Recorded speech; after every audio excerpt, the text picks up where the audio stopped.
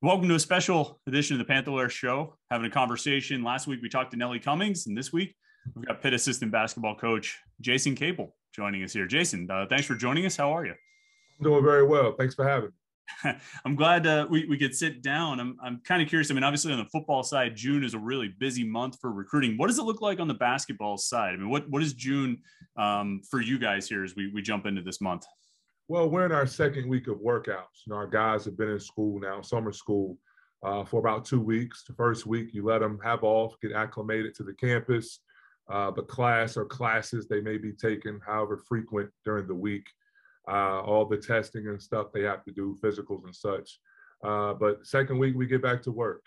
And so we've had two groups working in the weight room with our strength and conditioning coach, Gary Christopher, then on the floor, with myself and Coach O'Toole, working with guards and wings. Myself and Coach O'Toole's been working with the bigger guys, me and the twins, as well as Big John. So it's been great to be back on the floor. I think that's kind of our happy place. Coaches, to get out of the office, go downstairs, get on the floor, get a sweat, and work with our guys and help them get better. The summertime is an opportunity to be a little selfish individually because it's about you individually getting better. And then in working in small groups, we can utilize some things where guys can learn how to play together and work on the fundamental things that hopefully can carry over from each week throughout the summer as we head into next season. Right. Now, are these like, what are these called? Are they like organized team activities, voluntary workouts? Like, what are the rules kind of allow you guys, what are you able to do right now? We're allowed 4 hours a week as coaches with us on the floor. So again, we have it slotted where we do 4 days a week, and it could be different amounts of time, but skill stuff, So for us, I'm working with the guards and the wings, the guys that are here. And so it's a lot of ball handling, passing, and obviously a lot of shooting. We have to be a better shooting team, and we've addressed that with recruiting. And so the guys that we have here, 3 returners, and one new guy, Nellie Cummings, who you say you spoke to last week as far as the guard and wing groups, with Jamarius Burton, Nate Santos, Will Jeffress, and then Nike Sabande is working his way back. So seeing Nike out there has been fantastic. He's very eager, so you got to kind of pull the reins back a little bit at times. But just seeing him out there and seeing the guys work with the opportunity every day to get better individually and collectively with their voices, their hearts, as a team has been fun. It's been a lot of fun. Yeah, I mean, poor Nike. He's probably itching just to play a full season, right? It's been a long time since he's been able to play. But he's a sixth-year guy now, and it's remarkable. I mean, looking at this roster of your backcourt. I mean, Jamarius is like the young guy, and he's a fifth-year senior. That's amazing. You bring in Greg Elliott, you bring in Nellie Cummings, you have Nike, you got 3 six-year guys in fifth year. You guys haven't really had that kind of experience in the backcourt. I mean, how do you see that, working for you this year? It's a different approach, right? It's a different kind of team than you've had. Well, it's the kind of team that we've been trying to work to have. You want older guys, and especially you want older guards. And coming in going on 4 years ago, we started freshmen, 3 freshmen. Mm-hmm. The following year, those kids became sophomores. You want older players. You want juniors and seniors. You want to get to that point. We didn't have that luxury when we got here. Our 3 best players, along with Jared Wilson-Frame, were older guys, were younger guys, the freshman class. And so to have older guys with experience, and Chris winning experience. You look at Jamarius, he's helped lead a team to the NCAA tournament. He's played in multiple postseasons. You look at what Nellie's been able to do, and leading a team to the NCAA tournament and performing, playing at a high level. You look at, a guy like, Greg coming in, like he's played on a high level. He's made shots and scored on a high level with competitive teams. So, we look at what we have, and then you add Nike back to that mix, Nike's a world-class athlete. He could possibly leave his college career as a 2,000-point scorer, made over 200 threes. He's a proven scorer. He's a proven defender. And he's a guy that we need for his athleticism, his punch on both sides of the ball, defensively and offensively. And he's attacked his rehab. He's hungry to get back. And we feel good about having an older unit. Now, we have to come together and make a team. But to have older guys with experience of handling the basketball, passing the basketball, and making shots is something we've coveted and something we're very happy to have on our roster headed into the next season. It might depend on the individual, but do you feel like older guards like that are maybe, because they're a little older, a little more mature, they might maybe be able to mesh a little bit better? Maybe young guards, like, I want to be the guy, and kind of, sort of bulls fighting, whereas, older guards maybe understand how they have to work together a little bit better. I mean, do you feel like that might be something that you'll see this year? Well, it can be. I mean, Chris, it can go either way, as far as just the landscape of how kids can be. But, in recruiting, we really wanted to hone in on character. We really wanted to hone in on making the pieces fit. And when you're speaking of guards, having guards that can shoot the basketball, guards that can handle and pass, can make decisions, that can think the game, that can see things going on around them. We played against Nelly here, so we know what he can do as well as watching film. Obviously, JB has done it. JB hit 2 game winners for us. You look at Madison Square Garden, what he did against St. John's, and then at Florida State on the road, where there was kind of a dagger, he put in. So, he's a guy that has proven it, scoring, facilitating, can play on and off the ball, but he has the oomph to be able to take big shots when necessary. Again, Nike, you saw a small sample at this level with Nike, because again, his first year was, the stuff and transferring, and then he got hit with, what was it called, with COVID, with being close to somebody or around somebody that may have had it. Contact tracing, I think, is what we called it then. Yeah, right. So right. He just got hit from every angle that year, but you saw towards the end what he could do. I think his last game against Miami, 24, 25 points, 4 or 5 threes. He's a guy that can score, that can defend, that can do a lot of things athletically for you. And then you look at what Greg has been able to do in the role he had to play at Marquette. He's a guy that can come in and make shots. Mm-hmm. He can make shots. He's long. He's older. He can defend. He's been coached and coached hard. So we like our group.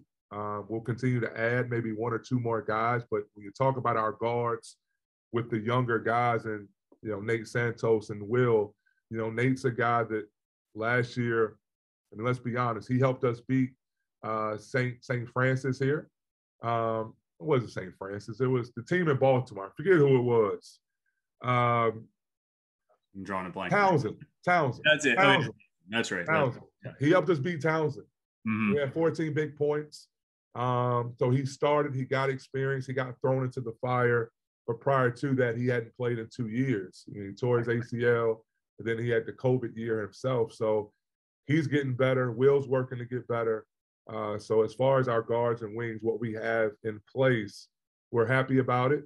But we're also continuing to add guys as well. Sure.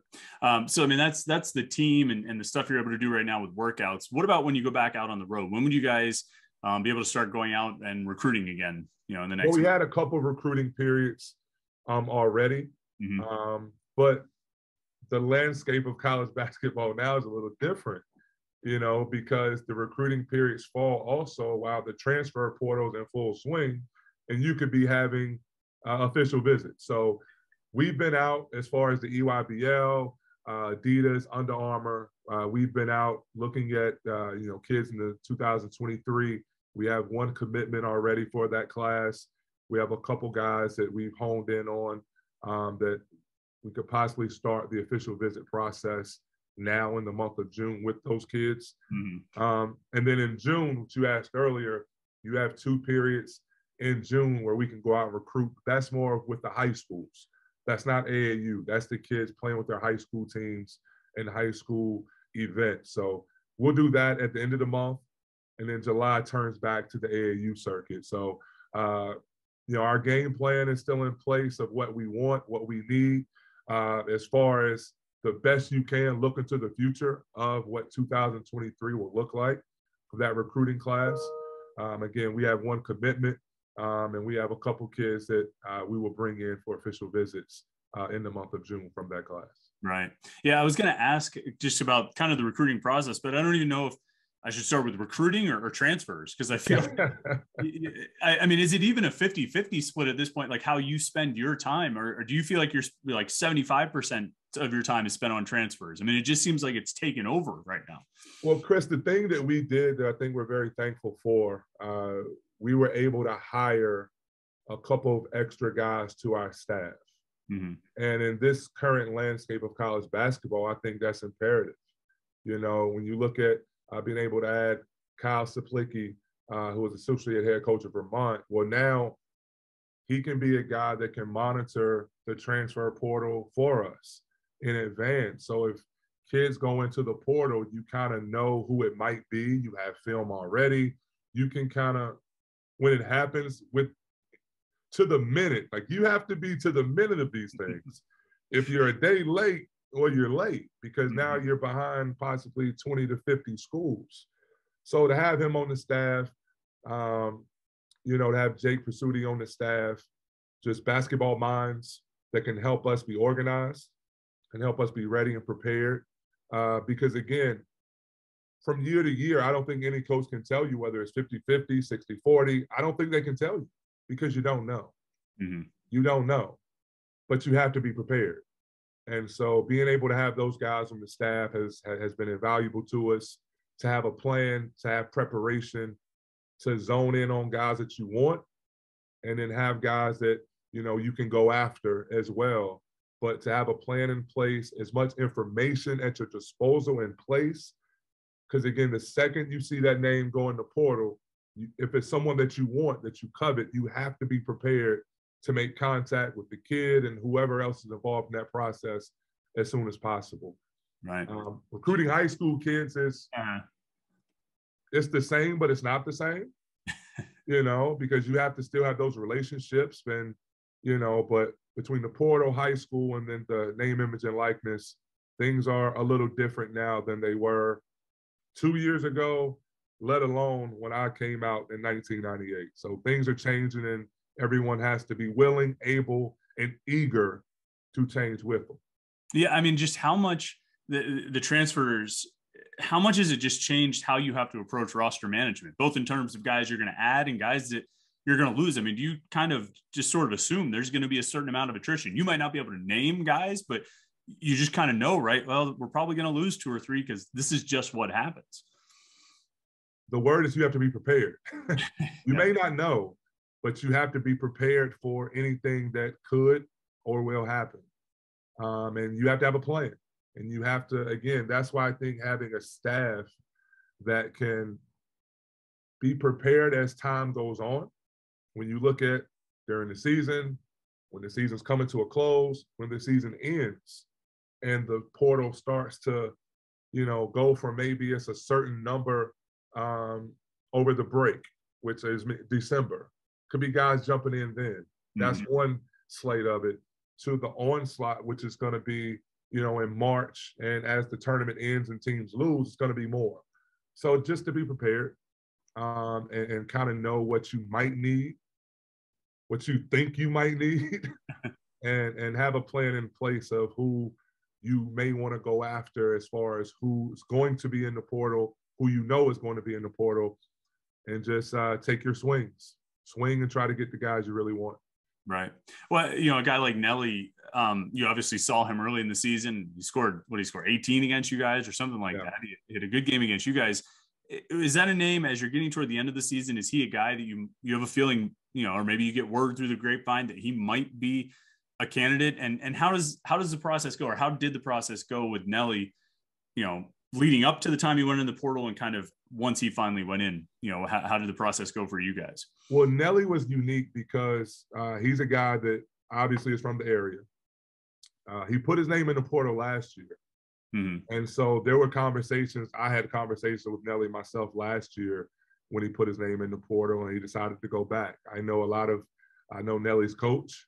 I'm well aware of Nelly's little brother, so I've been out there to see him. So you have some relationships that were already there. And then, from that which was built last year with him in the portal, when he went in this year, it was a familiarity with one another, with him, with his father, with his family, the area. And so you could jump right back into that.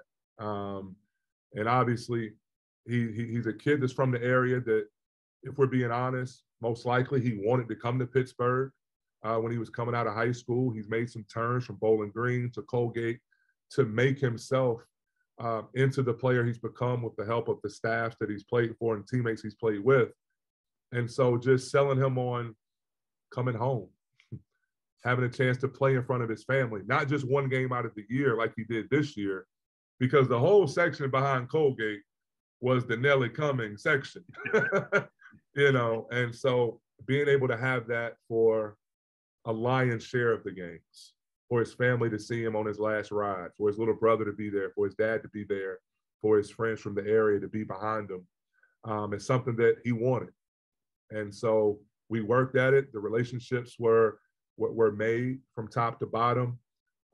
We had something he was looking for, and he was definitely someone that we coveted ourselves. So we thought it was a perfect marriage. It worked out pretty quickly. They took an unofficial visit here, spent some time a day, got to walk around and meet everybody and meet the team, be around the guys. Our players did a fantastic job in helping in the recruiting process.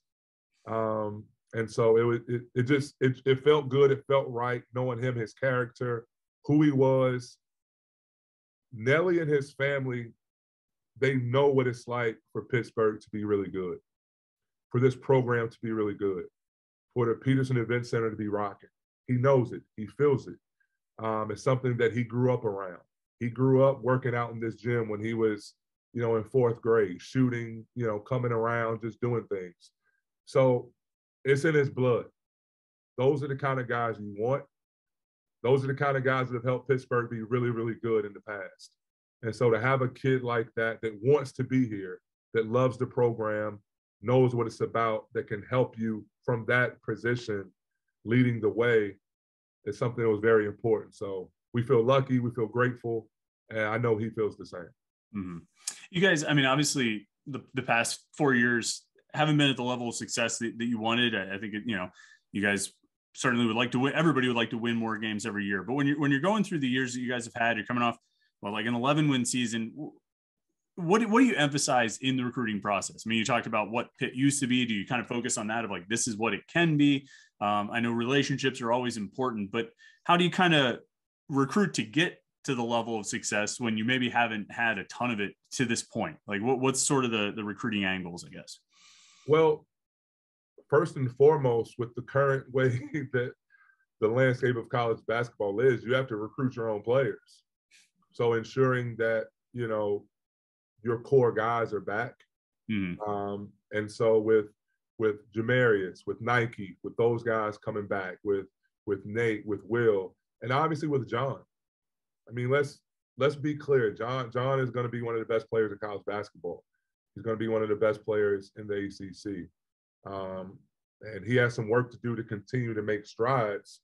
But when you have a core and you look at, you say, experienced guards, we feel like we have a very good big man that can be dominant. Well, you recruit to that. And with what Pittsburgh is, you want toughness. You want guys that are together. You want guys that are willing to do the dirty things, the extra things that it takes to win. Because to me, that's when Pitt was really good. It may not always be pretty. You may walk over, but you're going to limp back. And a lot of times, hopefully, you're limping back with a loss. And so recruiting kids to that around what we have. And what we have is a dominant big guy.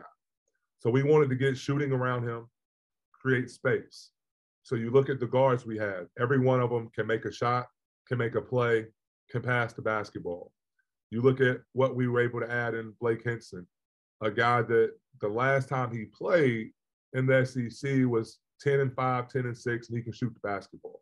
He's a guy that can play inside out, could be, a guy that stretches the floor from the forward position. So we've added shooting, we've added toughness, we've added older guys that have won, and some leadership. You have to make it a team every year, especially in today's world. And so that's what we're doing now. We have guys here for first session of summer school. We'll have the entire team for the second session of summer school. With the older guys, Federico, he's a 6'11" guy that can run, can screen, can roll, plays well above the rim, can block shots, has to add some weight, but he's a contrast to John. Then you want to add a couple young guys. And in that, we, got two of the greatest kids that can, and they can play. They're great kids, 7 foot, 6'11". They can shoot the basketball, talking Jorge and Guillermo, that love Pittsburgh, love what we're about, understand there's a process they have to get better. But they're hungry to do that, hungry to learn, and they want to be a part of the process of what it takes for Pittsburgh to be good. And they add something we need. They have size, they have length, and they have the ability to shoot the basketball and think the game from that international standpoint, which they're taught at a young age, which we aren't taught here in the United States at a young age. They are as international players. So the emphasis in recruiting, you want guys that want to be at Pittsburgh, all right? They want to represent that jersey, represent everything that this program is about. They want to get better. They want to throw themselves into the program and understand the toughness that it takes to win an ACC. We've shown we can do it. We have to be able to sustain it and take it to a new level. We feel like the guys we have understand that. They've done it the places they've been respectfully, and they're hungry to do it at this level. Last one for you, Jason, just because as you talk about John and kind of his role with the team and his significance here, it kind of reminds me as we've gone through this offseason, we've interviewed some of the guys you've been after, recruits, transfers, and John's name comes up a lot. He seems like he's really involved. Somebody even said to me, he might be acting like he's like the GM or something. GM has come up. Yeah. I mean, is that a sign of leadership? And just what have you seen out of him in that? I know what you want to see from him on the court, but off the court this offseason, what have you seen from John? I've seen a guy that loves Pittsburgh. I've seen a guy that loves the University of Pittsburgh, loves the opportunity that he's been granted, is appreciative of it, the opportunity, the second opportunity, and the chance to continue to fulfill his dreams for himself, his personal goals, team goals, and to be able to help take care of his family. So what I've seen is growth. I've seen a kid that has gone through some things, is coming out on the other side and understanding that he's been given an opportunity by the people here, by our head coach, by Heather Like, our athletic director, and everybody embrace him. Listen, John's a great kid, not a good kid, a great kid. And so to see him throw himself into, let's be clear, the GM role has been pretty cool, because he wants guys to play around him, to play with him. He's been selfless in that. He understands, yes, he had a good year, but our team did not have a good year. And so he needs guys around him that can help him, that can give him that 2 or 3 inches of space, that can push him, that are older, that he can lean on himself. And so his role has just been one of growth. He's slowly taken on a leadership role. That's something he's continuing to grow into. But it's been really cool to see the growth in that young man from when we started recruiting him as a sophomore in high school to what he's becoming now as, I guess, technically a rising junior or sophomore, whatever it might be.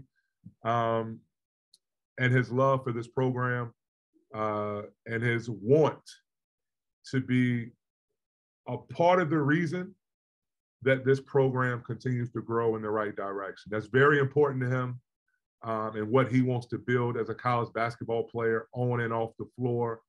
So the things he's doing to help us as a program, the things he's doing in the community here in the Hill District, around Pittsburgh with kids in different avenues has been fantastic. I mean, it's been really cool to see his growth, his maturity. He has a long way to go, but he's taken the necessary steps to get there while showing his love for this program. So that's very, very cool. Very cool. Sounds good, Jason. Well, thanks so much for your time. I appreciate it. It's been fun to chat with you for a little bit. Good luck the rest of the way this summer with the workouts and recruiting, and we will see you this fall once this season starts. Thanks so much. Thanks for having me. Hell to Pitt.